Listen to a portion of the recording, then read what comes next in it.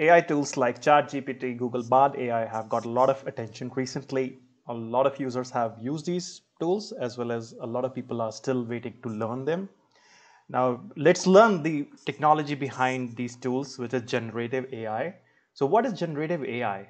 AI that generates content like text, images, code, campaigns. This is generative AI. The word itself, generative, talks about the functionality of this AI. This AI is like a advanced version of chatbot. So the chatbots that we know from previous times, these were programmatic. That's they were programmed to respond to certain customer queries. Let's say if customers say X, then the Y should be the response. If customer says X1, Y1 should be the response.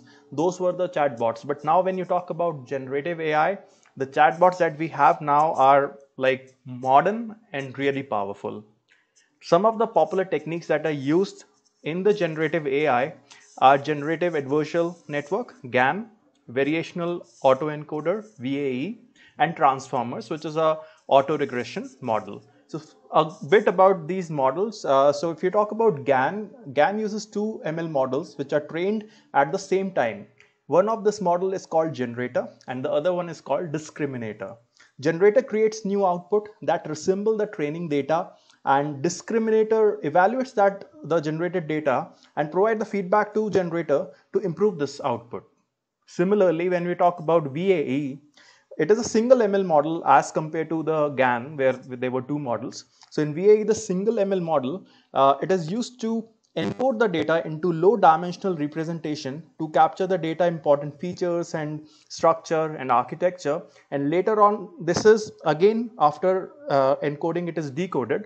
So this encoding decoding cycle gives the important feature of the data. Similarly, if we talk about transformer, it is an auto regression model where the previous generated data is taken as an output for the next data. So it is also a sort of decoder that we talk about. With that, now let's talk about the top use cases of generative AI.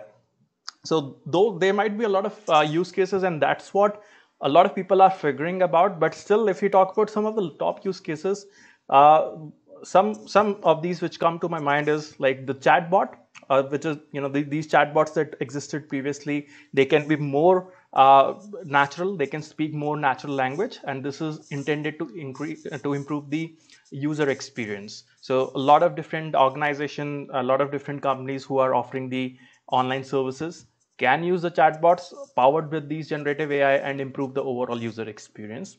Then enhancing the creativity is another and the top use case right now, where a lot of people are using the tools like ChatGPT and Google Bard AI to create new music based on certain properties and genre that they would like to feed in.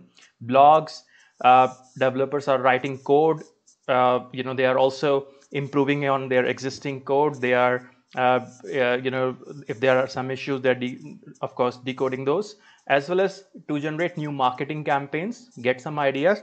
These are also some of the ways to enhance the creativity that we talk about. And then another use case is the video game development. In video game development, if we provide the inputs to the model around the properties and types of character we would like to have the storyline, then of course there can be a good script created by the video game development perspective as well as the video for it. And then the product design, so there can be a lot of different inputs that can be given to get the product design ideas. So these are some of the top use cases that we see with generative AI. Thanks for joining. In the next video, I'll be bringing a deep dive into ChatGPT and its power and how you can use it to make yourself more efficient.